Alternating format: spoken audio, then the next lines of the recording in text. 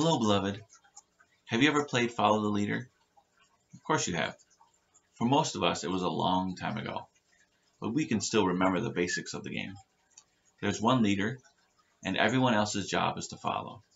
To go where they go, to do what they do, to jump how they jump, to act how they act. Simple. Just like our life with Jesus. Or maybe not so much. See, when we were children, we took joy in the act of imitation. We wanted to follow. And so the fact that the leader was wearing boots and we only had on sandals and the leader was jumping into mud puddles, that didn't faze us. It was just part of the game. It was fun. It would faze us now, wouldn't it? You know, as Christians, we're called to follow Jesus, no matter where he leads. The disciples did this literally, leaving behind their old lives, leaving their family, their livelihoods, their plans for the future. They dropped it all and followed. But for us, fear, insecurity, feeling ill-prepared, not having a plan, not being comfortable, feeling upset or angry or hurt, not feeling equipped, suited for a task, all that stuff affects whether or not we follow. But the call remains the same for us as it was for the disciples. Follow Jesus. So let's work together through Luke chapter 9, verses 57 through 62. Verse 57 says, "As they were going along the road, someone said to him, 'I will follow you wherever you go.' And Jesus said to him, 'Foxes have holes, and the birds of the air have nests, but the Son of Man has nowhere to lay his head.'" So here to this first person, Jesus' reply is this: is if you would follow me, you will have no place to call your own, no home. Jesus must have sensed something in the person to give this response. And my question for us is this a reality for us? How much would we be affected by the fact that following Jesus causes us to lose our home? Would we still follow? How much does comfort dictate our decision? Where do we feel at home? You see, beloved, our God wants us to find our home in him. Not in possessions, not in power or position or popularity or property. None of those things offer what is in Jesus alone. He is to be our very identity. We are to be his. He is to be our home. Verse 59 says, "To another he said, 'Follow me.' But he said, 'Lord, let me first go and bury my father.'" Now there's been some speculation on this man, whether or not his father was really dead. He might have been saying, "I have to wait for my father to die and then I will follow you." Whether or not that was the case doesn't really matter. What he was saying was, I have family responsibilities that I need to fulfill, and when those responsibilities are met, then I can follow you. But the call of the master supersedes those things. And today we are constantly struggling to have enough time or energy in the day to do what we need to do. And like this man, we wonder, how can I follow Jesus now? I have responsibilities. And see, this is why church attendance so often vacillates. Because we're busy meeting some other task or duty. And so our obedience to the commands of God, to fellowship with him and with his body, are forsaken. Because we have other stuff we feel like we have to do. But listen to Christ's response to this man. Jesus says to him, "Leave the dead to bury their own dead.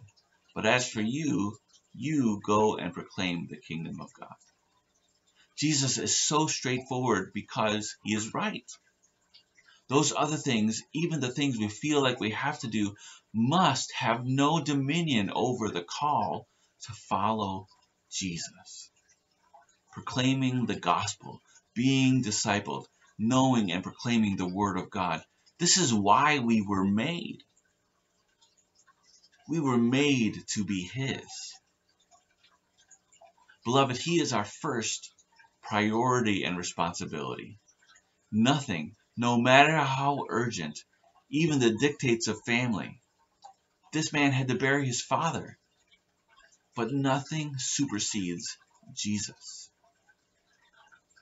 But fear not, God will meet our needs. Jesus says, seek ye first the kingdom of God and his righteousness, and all these things shall be added unto you. God will meet your needs if you seek him first. And I can testify to the truth of this. And when you follow him, when you seek him first, he will meet your needs. He is faithful. Verse 61 says this. Yet another said, I will follow you, Lord. But first let me say farewell to those at my home. Seems like another reasonable request. Like all of these. Seems like a reasonable request. But let's read on. Verse 62. Jesus said to him, no one who puts his hand to the plow and looks back is fit for the kingdom of God. So listen to the words of the person here. I will follow you, Lord. So this person recognized Jesus as Lord. And yet they desire to go back and say goodbye. Well, what's wrong with that? We know from Scripture that we're called to love. We're called and enabled by God to love as Jesus loved. We are called and commanded to care for those in our family. And yet Jesus seems to rebuke this request to go and say goodbye. Why? Because yet again, following Christ is about following Christ. It's about not looking to the right or the left. It's about fixing our eyes on Jesus. As we see in Hebrews chapter 12, verse 2, the author says, looking to Jesus, the founder and perfecter of our faith, who for the joy that was set before him endured the cross, despising the shame, and is seated at the right hand of the throne of God. But let's pay attention to just those first three words, looking to Jesus. That phrase, looking to, in the Greek means to take our gaze away from anything and everything else and look upon one thing. Looking to Jesus. And that's what following is all about. For when we really look upon Jesus, when we fix our eyes on Jesus, we begin to really see him. When we really begin to see him and know him, nothing else can hold our gaze.